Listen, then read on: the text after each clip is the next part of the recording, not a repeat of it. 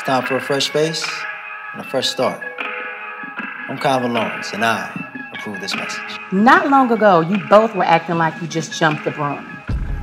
He bought you a salon, fully furnished, glitz, glamour, everything. And now, you're in this full-fledged custody battle? So was that before or after he left your ass? I just let a young lady use the restroom. She was pregnant, and we just let her stand outside.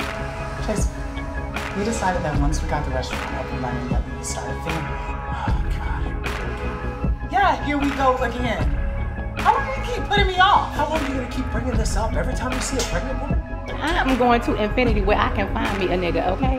You should come with me. So let me just be clear about a couple of things. One, I'm no hoe. And two, I don't do one-night stands.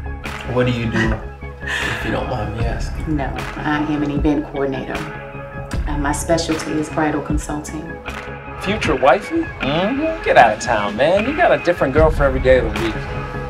So it's a secret. It's not a secret. Can you just drop it? Right, that's what I'm talking about.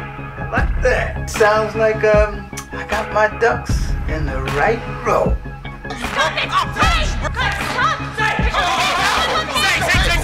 What's wrong with you, man? Yeah, now I decided to move back to South Carolina. So I'm gonna ask you just one more time, Mo. Was it worth it? No, I'm not asking.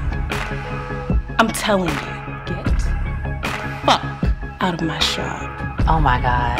What? How many times have you used that lame ass line? First off, it's not a line. And second, it couldn't have been that lame if it had you over there lining up like a Christmas tree. Whatever. I can tell your dad is special to you. But that's nothing to be ashamed of. Now, baby, I'm here too. The city is gonna see right through you. You think I want to fight? But like, I don't understand. I don't get who you are right now.